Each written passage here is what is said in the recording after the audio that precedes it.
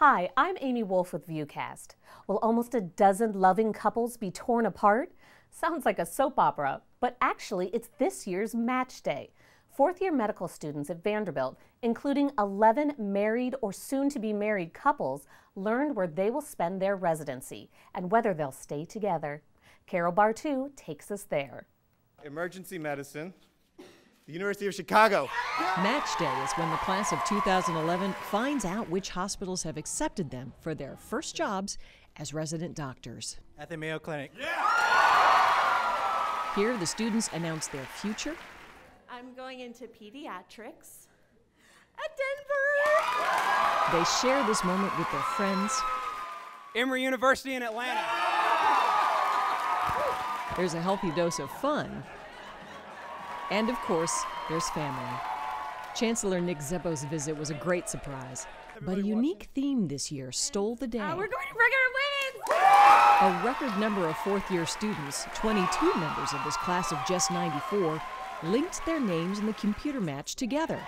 And today, they find out where they will begin their practice. That was unintentional, but it turned out that way, I guess. So we're happy for them. They found love and they got a match. Matching as a couple is difficult. Students must apply to nearly double the number of medical centers to find their perfect match. It is, but there's also a lot of support there. I mean, he's my best friend, and there's no one else I'd rather go through this with than with him. So I think it absolutely can be a blessing.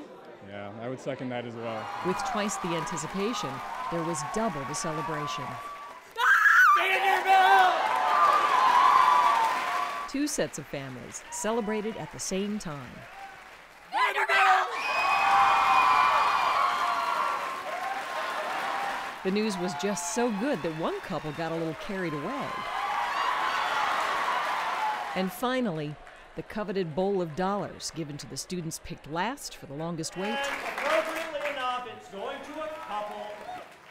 Well, we're getting married in a month, so we have something else exciting coming up soon. Marriage, graduation, moving, starting residencies, so starting our life together would be great. I'm going into med peds at Mass General.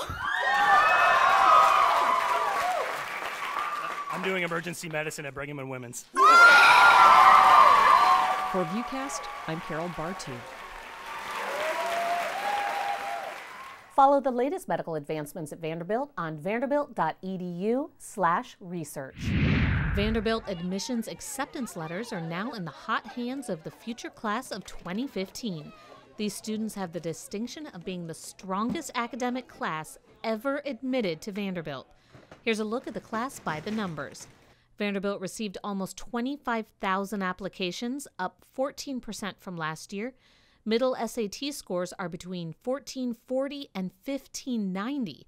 And almost 94% of the students are in the top 10% of their class. Congratulations, class of 2015, and we'll see you in August. With the devastation from the horrific earthquake and tsunami in Japan continuing, people here at Vanderbilt are stepping up to help. Vanderbilt's International Student Scholar Services and the Dean of Students are offering personal assistance to the more than 120 Japanese students, faculty, staff, and scholars here. The Asian American Student Association and other volunteers made traditional origami paper cranes on campus to send to families in Japan. We thought about the paper cranes because we saw them when I was in Hiroshima at the nuclear bomb memorial. There are a lot of paper cranes and things there. We're creating a 1,000 paper crane chain. It's called the Senbazuru. A tsuru, or a crane, represents long life. And so what we do is we give those to the people who are ill or sick or injured, and we show them that we care about them and that we hope for a quick recovery and a long life ahead of them. You can help those in Japan by donating to the Red Cross at redcross.org. Vanderbilt's home, Nashville, Tennessee, dealt with its own natural disaster last May when floodwaters took over the city. Recently, the CEO of Gaylord Entertainment, who owns Opryland, sat down with the dean of the Owen Graduate School of Management. Get out of here. We got to get our people out, and we had the whole hotel evacuated within an hour and a half. By 10:30 that night, we had 3 feet of water in the Cascades lobby. By midnight, we had 6 feet of water in the Cascades lobby. See the full interview on vanderbilt.edu. Type in Colin Reed. And now something to celebrate. The third time is certainly a charm for the Peabody College of Education and Human Development. Peabody is named the #1 graduate school of education by U.S. News & World Report for the 3rd year in a row.